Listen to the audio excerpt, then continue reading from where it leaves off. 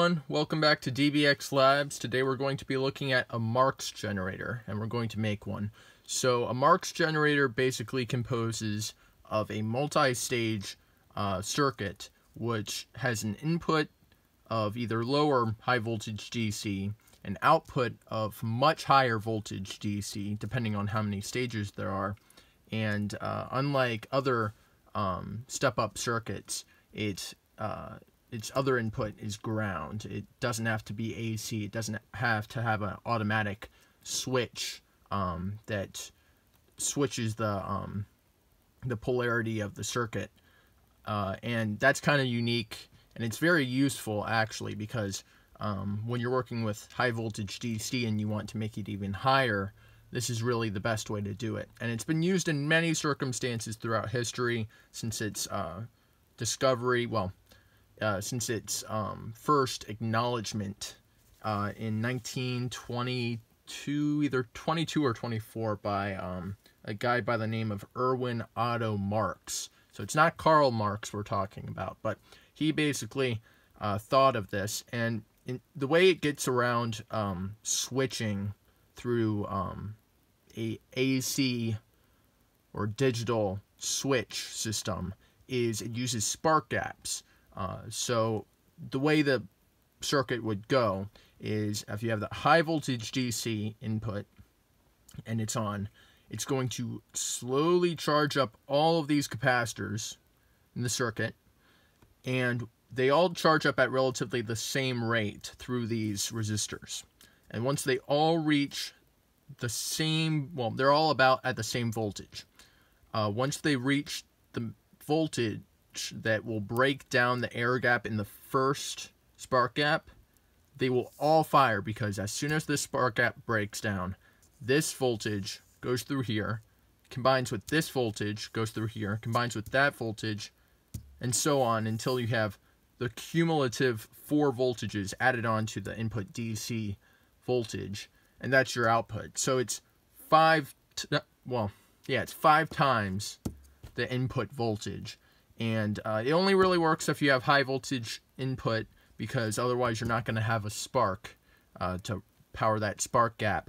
But then you can take the output, feed it into ground, and have an even larger spark gap. So that's where we're going to be building today. I'm going to be building it using my homemade capacitors that I make from polyethylene sheeting and aluminum foil. If you guys want me to make a video on that in the future, I can make that. I already have some footage for it, so I can just throw that together, real short vid. But there are a few of those already out on YouTube, but that, I don't know, if anyone wants that, I'll make that. So the US government and the Soviets have used these in the past to test aircraft and all sorts of devices against EMP, because when a Marx generator has its final output make that massive spark, it typically is pretty loud and it's pretty powerful, and that electromagnetic pulse is enough to influence surrounding objects that are susceptible to EMPs. So that's why they tested them. They built massive ones on towers many stories tall, and you can look up pictures of those. There's still like desolate ones in Russia as we speak. But I had built this Marx generator a year ago, and it was pretty sketchy, because it's, as you can see, the spark gap was just made out of this copper wire just forced over there, and it was all wrapped in duct tape. It really wasn't the best setup. It did its job. The channel profile is a picture of the output of this, and hopefully we can get some better pictures of those today by making a new one and trying that one out, seeing what kind of voltages we can pump out of that. To add another unit to the circuit, we just place another capacitor of the same capacitance and maximum voltage in line with the others. Now we hammer in 2 nails in between the two capacitors and make sure that the spark gap between them is as small as possible that you can get while there's still a air gap.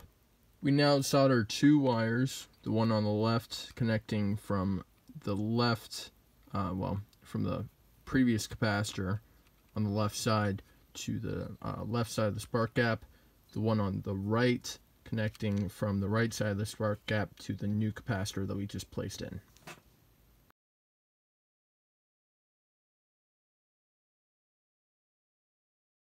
Now I placed two 1 mega ohm resistors on either side of the capacitors connecting the capacitors, and I'm using 1/2 watt 1 mega ohm resistors.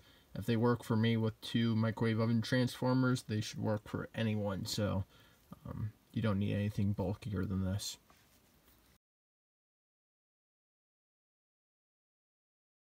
Let's see how this Marx generator works running off of two microwave oven transformers. Now before we get started testing out the Marx generator, let me just show you guys the high voltage power supply that I'll be working with. So right here I have the primary circuit to my Tesla coil, which no is not complete. Once it's complete I'll make a video on it, but here's the secondary coil. I hand wound that, so that should be pretty nice once it's done. There's the Polaroid as well, and so this is the primary circuit. It's a voltage doubler circuit in the mix. Here we have two microwave oven capacitors and the two transformers, of course. Right now I've just hooked up the transformers directly to the circuit we'll be working with, along with two microwave oven diodes rated for approximately 2,000 volts each. So in total this should prevent, it should turn the 4,000 volts AC coming off of the two microwave oven transformers in series and turn that into 4,000 volts DC for our use.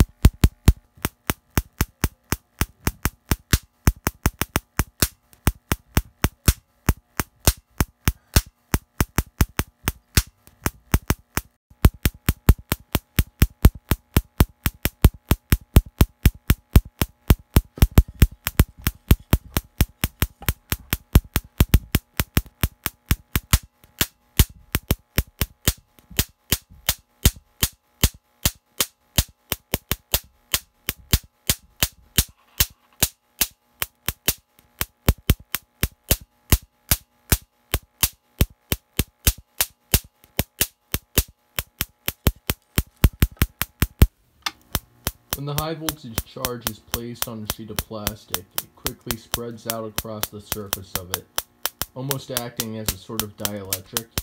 This allows massive charges to build up, which, given the chance to, will quickly arc all at once back to ground. In this case, I'm running the Marx generator at 11 stages, and two pieces of page protector sheets are used as the dielectric. With this high of a voltage, anything less than two sheets will quickly be broken down and arced through.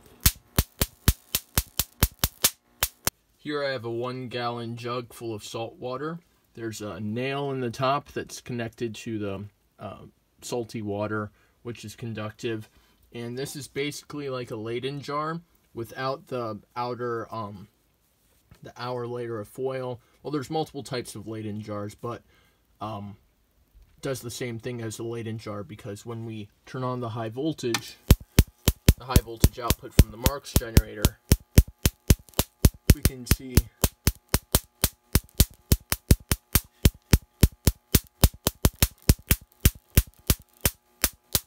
that we've spread a charge across the surface.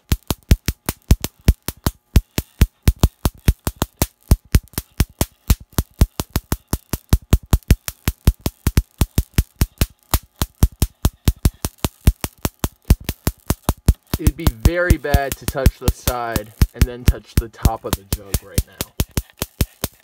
Not that I'm going to try that.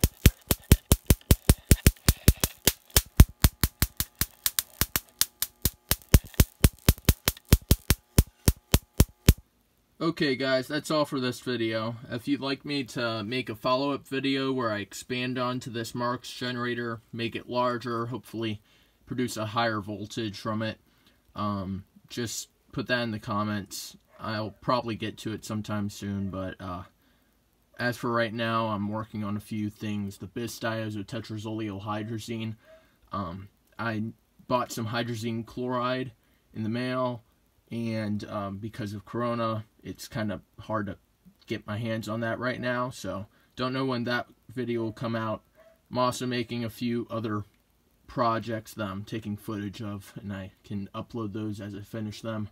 If you guys want me to make more videos in the future regarding electronics, I'll be sure to do that. I know that right now the viewer base is mostly just people interested in energetics, but maybe I can expand the channel a little bit more if I move into electronics, because, I mean, clearly I have a large amount of electronics in the realm of high voltage that I can put on this channel. So, see you guys next time.